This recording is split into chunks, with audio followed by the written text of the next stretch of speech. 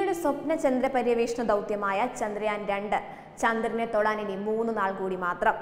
ചന്ദ്രഭ്രമണപഥത്തിൽ ചലിക്കുന്ന മാതൃവേടകമായ ഓർബിറ്ററിൽ നിന്ന് കഴിഞ്ഞ ദിവസം വേർപെട്ട് സ്വതന്ത്ര സഞ്ചാരം ആരംഭിച്ച ലാൻഡറിന്റെ രണ്ടാമത്തെ ദിശാക്രമീകരണവും വിജയകരമായി പൂർത്തിയാക്കി.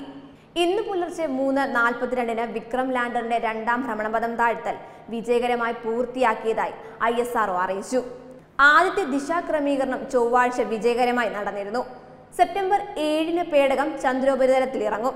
ലാൻഡർ ചന്ദ്രനിൽ ഇറങ്ങുന്ന ചരിത്ര മുഹൂർത്തം ആഘോഷിക്കാൻ പ്രധാനമന്ത്രി നരേന്ദ്രമോദി ശനിയാഴ്ച ബംഗളൂരുവിൽ ഇന്ത്യൻ ബഹിരാകാശ ഗവേഷണ സംഘടന ISROയുടെ ട്രക്കിംഗ് ആൻഡ് കമാൻഡ് നെറ്റ്വർക്ക് കേന്ദ്രത്തിലെത്തും.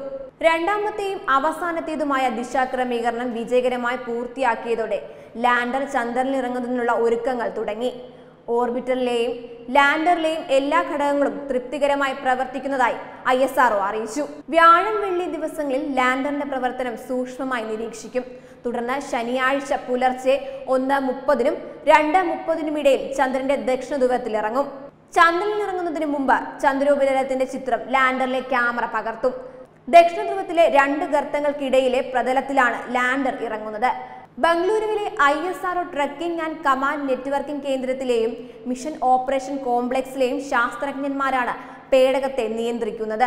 ഇന്ത്യയുടെ ചന്ദ്രപര്യവേഷണമായ ചന്ദ്രയാന്റെ രണ്ടാം പതിപ്പ് ശ്രീഹരിക്കോട്ടയിൽ നിന്ന് ജൂലൈ 21-ന് 2:43-നാണ് വിക്ഷേപിച്ചത്. ചന്ദ്രയാൻ 2-നെ രാജ്യത്തിന്റെ ചരിത്ര കുതിപ്പെന്നാണ് ISRO chairman doctor K. Shivan വിശേഷിപ്പിച്ചത്.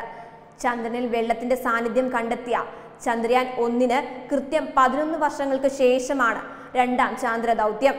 ചന്ദ്രോപരിതലത്തിൽ ഉപഗ്രഹങ്ങളും ഗവേഷണ യന്ത്രങ്ങളും ഇടിച്ചിറങ്ങുന്ന രീതിക്ക് പകരം ഹെലികോപ്റ്റർ ഇറങ്ങുന്നതിന് സമാനമായ രീതിയിലുള്ള സോഫ്റ്റ് ലാൻഡിംഗ് ആണ് ചന്ദ്രയാൻ 2-ന്റെ പ്രത്യേകത.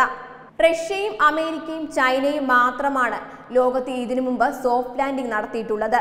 ജൂലൈ 21-ന് ശ്രീഹരിക്കോട്ടയിൽ നിന്നുള്ള വിക്ഷേപണ തറയിൽ നിന്ന് ISROയുടെ സ്വന്തം വിക്ഷേപണ വാഹനമായ GSLV Mark 3 M1 റോക്കറ്റിലേറിയാണ് ചന്ദ്രനിലെ അറിയാ രഹസ്യങ്ങൾ തേടി ചന്ദ്രപേടകം യാത്ര തുടങ്ങിയത്. വെബ് ഡെസ്ക് തത്വമൈ ന്യൂസ്.